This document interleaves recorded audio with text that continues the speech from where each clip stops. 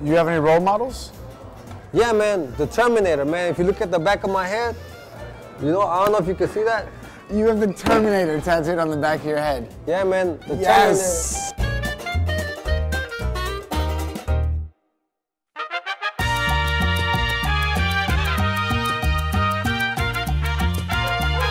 We're in South LA at Mal's, pretty much right here in the beautiful mecca of the center of LA County. You got USC right over on this side. You got the jail right over there. You got the courthouse right behind me. You got a bar right in the middle, just in case you come out of jail and you just need to grab yourself a nice little drink.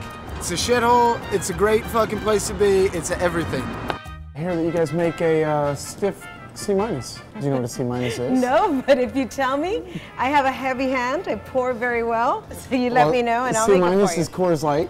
Oh, I thought it was gonna be a drink. Yeah, I got you. What do you make that you like that you really enjoy? Do you like tequila? You a tequila drinker? I do like tequila. Okay, I'm gonna make you a paloma. Have you ever had that? No, what was that? Paloma. Why does it look so good when it comes off your mouth? Yeah, it's the way that I say it. Yeah, it's the I wrote those R's. Sounds fantastic. I can't make it for you. You're gonna like this.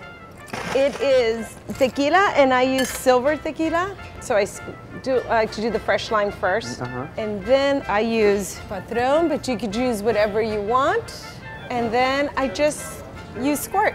And then the last thing is just a little bit of salt. Even though there's tons on the rim, just a little bit. So here it is. I made it with love.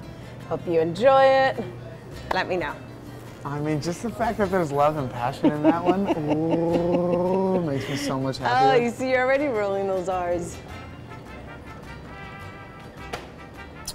Oh, that's really good. Yeah, you so like good it? It ran down my mouth. What is this place? This bar's been around for at least 50 to 55 years. And we've seen a lot of changes. 20 years ago, the neighborhood was different. You had a lot of gangs in the area. And so we had issues with that. We've seen that change, and it's been very positive. And so now when we get anybody that is from a formal gang, they're reformed, and it's more about just coming in, hanging out, and having a good time. It's actually pretty cool. You know, you always make a friend at the bar. Yeah, well, I mean, isn't that what a bar's for? You know what I mean? Absolutely. So you guys make food here during the week, though? Monday nights, we do hot dogs. It's hot dogs, it's chips, it's nachos, it's chili. The whole nine? Everything.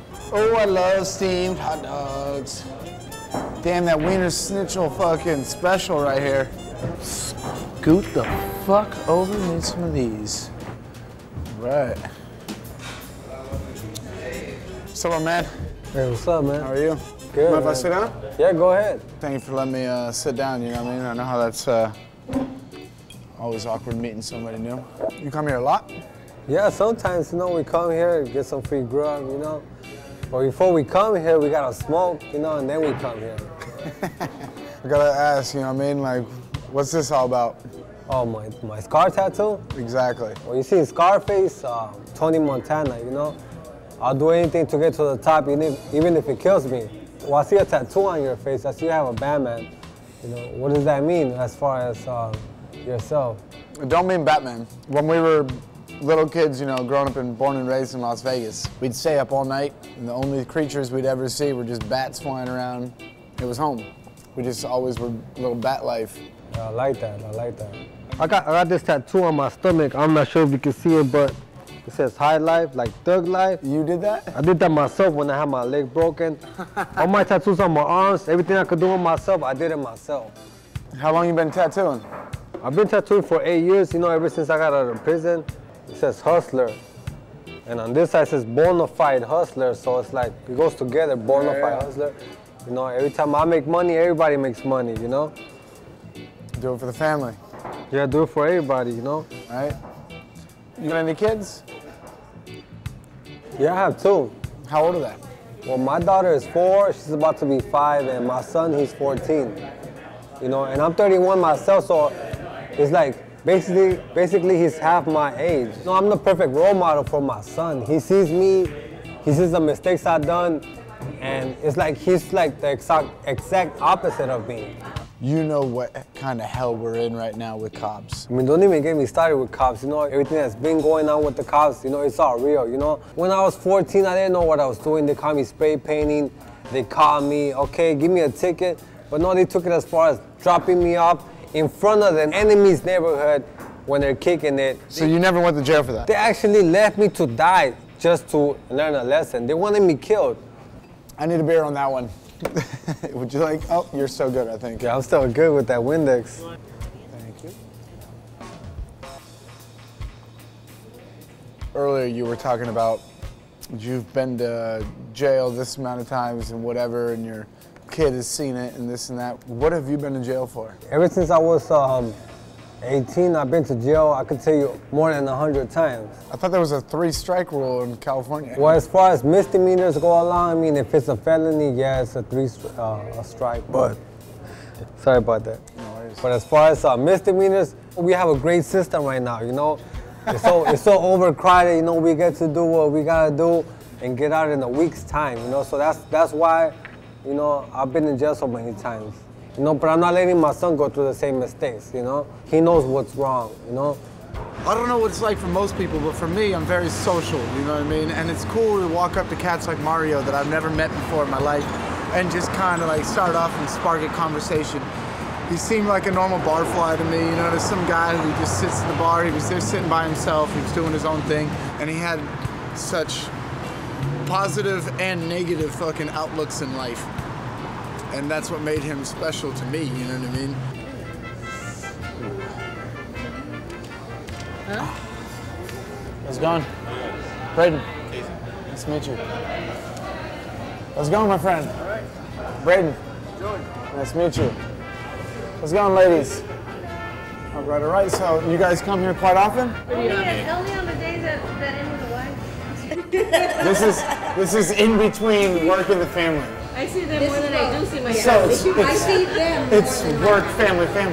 Yeah, and we celebrate Christmas together and Thanksgiving together and birthdays here. Who's the #1 dedicated? At this point right now here, I think it means. Just put it this way. My name should be here like Norm on Cheers. My name should be right here. Do you guys actually treat it like a Cheers, or? It is. Everybody, come in and we say comes hi. in, you say hi, you say hello. We know you're everybody. good. Yeah. As a matter of fact, I told ladies today, I said, I'm going to Mel's bar. I said, you know, because everybody knows me there. I said, you know, everybody wants to go where somebody knows your name. Yeah. I feel safe here. It's just a comfortable environment where you can feel free to come in. This is a great place. I see myself back at Mal's in the future for sure. So on the Ruru, don't be scurry about South LA. This is one of them gorgeous places. People talk shit, but fuck those people. Go get a fucking chili cheese dog from Mal's. This place rules. All right, so ladies and gents, I mean, you guys been nothing but great company to me. Is there any way that maybe I can buy all of you guys a bar or a drink? Especially my 5 favorites right here.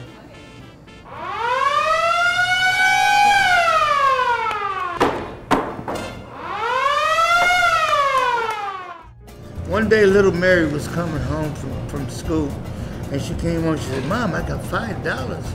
And she said, "Where'd you get the $5?" She said, "Well, little Tommy was up the tree, and he asked me to do a cartwheel." And the mother said, "Mary, don't you know that he just want to see your panties?" And little Mary got mad. She goes, "Ooh." So the next day she come home with $10. She goes, "Mary, where did you get $10? Well, I told you little Tommy was up there." And she says, "Mary, didn't I tell you want to see your panties?" She says, "No, Mom, I told him I wasn't wearing it." Oh, shit.